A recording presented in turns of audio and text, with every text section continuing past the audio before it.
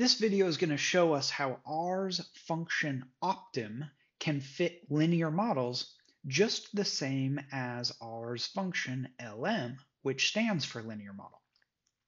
Now it turns out R's function Lm is a clever and computationally friendly function that essentially just fits maximum likelihood estimators for multiple linear regression, where multiple linear regression is defined as a class of models to be fit with this one function. And it turns out, since all we're really doing is minimizing a negative log likelihood or maximizing a log likelihood, optim can do that just the same.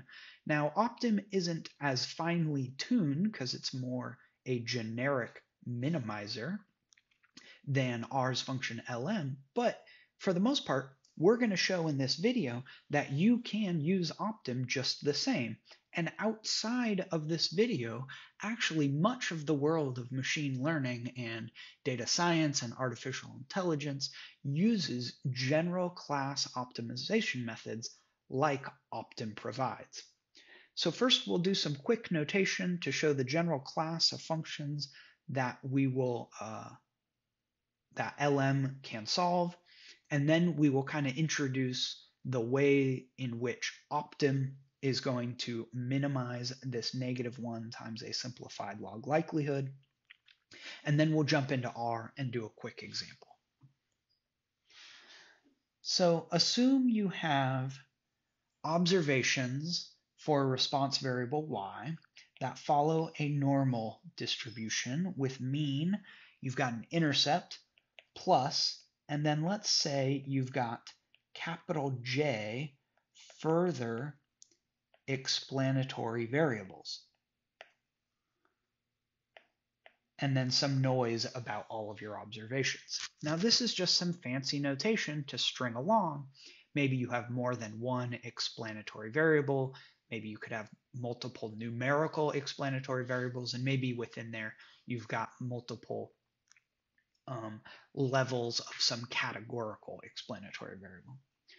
Now, if you follow through the math of the likelihood function setup, you'll end up at a log likelihood that's a function of the vector of coefficients beta given your vector of observations x and y, and it happens to be that you get something down with enough simplification that looks like the following.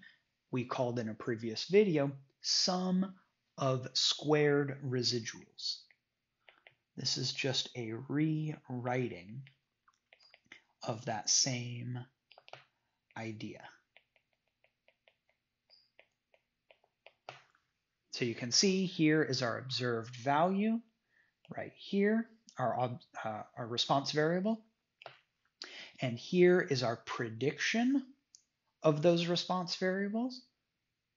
And the difference between them here is our residuals. And then you square your residuals, and then you sum them all up. So you essentially have sum of squared residuals.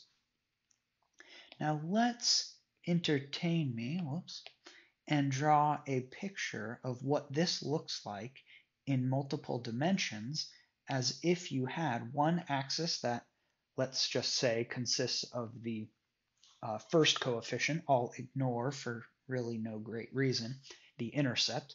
And then you have a second axis of your second coefficient. And here we've got a shorthand for our log likelihood function as a function of the parameters to be estimated beta. Now what we're essentially trying to do then is, on this three-dimensional function, is walk downhill from, here I am trying to walk downhill, from an arbitrary starting point that we're just going to kind of randomly choose. Oops.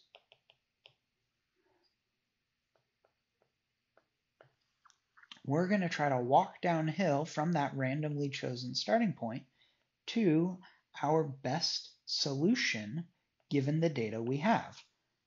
And that is what we're really trying to do, is find beta hat equal to the minimum argument with respect to beta of the simplified log likelihood function. And this is the piece that optim can do. It can approximate a derivative of our log likelihood, set the derivative equal to 0, and then solve for the vector beta hat. And it'll do it in multiple steps, trying to walk down the sides or the gradient of the function we give it. So over here in R, I've got some work already set up that we can just go along with. We'll load some libraries for plotting, and then I generally like to do some sort of data manipulation, or at least I load the library to do it, whether or not I actually use it. We'll read in the dataset named cars under my GitHub repository, where we're going to try to predict using the explanatory variable weight, the response variable miles per gallon within the city. So the plot is reasonable. You can fit the model reasonably in R using LM, and you get out some vector of coefficients. That's great.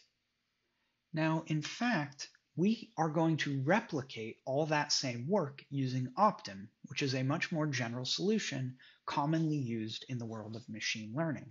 Step 1 is to define yourself a linear model that essentially defines the log likelihood we wrote out earlier. So that's going to be a function of your vector of coefficients beta. You've got some sort of model matrix that contains all of your explanatory variables, x, and your response variables, y. Now, we've actually gone through in a previous video what it takes to predict, given a vector beta,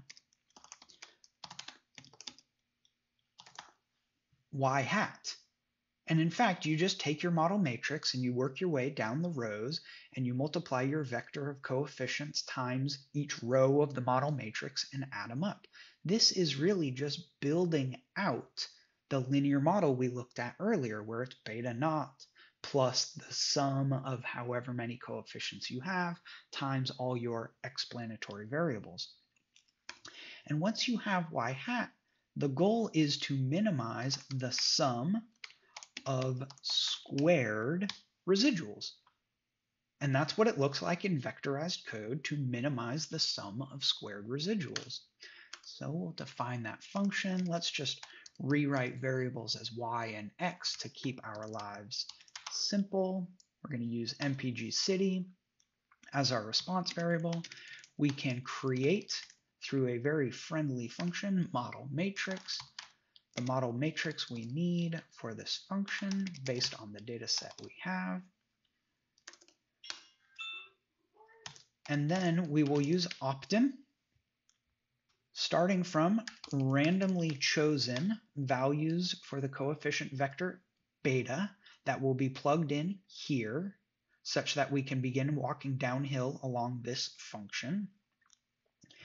That's the function we're going to try to minimize that we just created, linear model. We're going to use the relatively standard and excellent minimization algorithm, BFGS, that supports limited memory and bounded coefficients. Luckily for us, we don't have any bounds on our coefficients here.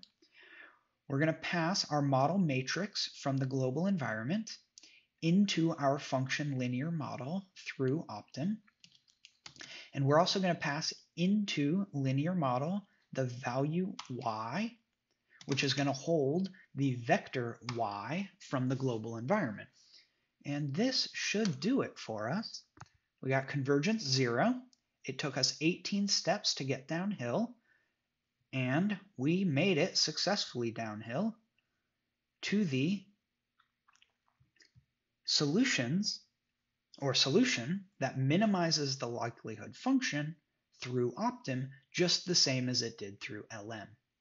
So it turns out optim is the more generic strategy for minimizing log likelihood functions, or otherwise, that much of the world of machine learning uses today. What's nice about LM is it's quick and simple, and you don't have to write yourself a log likelihood function.